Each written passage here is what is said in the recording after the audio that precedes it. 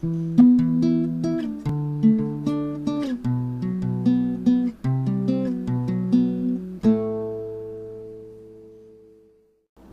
to the Evolution of Evolution, Part 3, Middle Ages. As invading Goths came into Rome and ransacked and pillaged, they had very little respect for written word, being illiterate. As a result, much of Western thought would have been lost if not for a light in this dark time. Far to the east, in what is now Iraq, was the Abbasid Caliphate, the Muslim empire's branch that promoted a golden age of learning, and as a result also served to continue the preservation of the works of the ancient Greeks and Romans.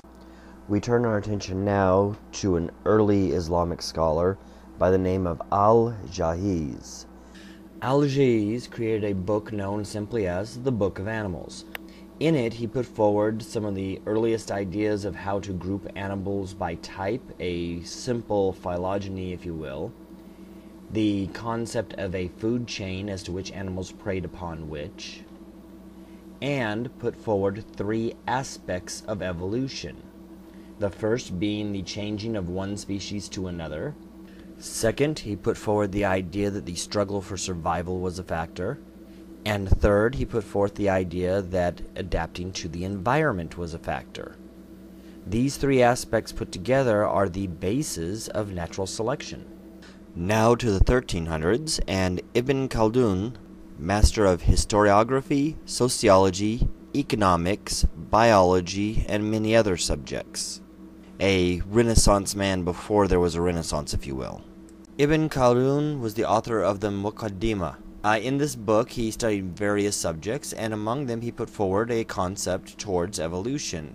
Though his evolution was more on a spiritual level than a physical one, it still focused on the idea of transcending through species. From the Muqaddimah: the whole of existence in its simple and composite worlds is arranged in a natural order of ascent and descent, so that everything constitutes an uninterrupted continuum. The essences at the end of each particular stage of the worlds are by nature prepared to be transformed into the essence adjacent to them, either above or below them. This is the case with the simple material elements. It is the case with the palms and vines, the last stage of plants, in their relation to snails and shellfish, the lowest stage of animals. It is also the case with monkeys, creatures combining in themselves cleverness and perception in their relation to man, the being, who has the ability to think and reflect. The preparedness that exists on either side at each stage of the worlds is meant when we speak about their connection. For our last one of this installment, we'll be looking at Thomas Aquinas. You will notice that he is out of chronological order compared to what I've been doing in the past, and occurs in the 13th century, well after Al-Jahiz's Book of Animals, but a bit before Ibn Khaldun's Muqaddimah. I have chosen to set him out of chronological order in order to keep the cultural identities together with the Muslim contributions. As previously mentioned, the invading Goths causing the fall of the Roman Empire resulted in a loss of knowledge with the destruction of writings by the illiterate people. As a result of the Crusades later, however, those works were reintroduced from where the Muslims had preserved them back to Europe. An influx of old ideas that had been lost were now washing back into the Dark Ages of Europe. The return of the scientific understanding of the ancient Greeks and Romans led to conflict with the orders of faith within the Catholic Church. One man, Thomas Aquinas, later to be canonized as Saint Thomas, attempted to reconcile some of the old philosophers' works with the theology of the Bible. His primary attempt was to find a balance between the teachings of Aristotle and the teachings of the Catholic Church. In order to do this, he resorted heavily towards influences from St. Augustine, who had originally proposed the concept that science and biblical works should not contradict each other, but should be used to complement each other, as mentioned in a previous installment of this series.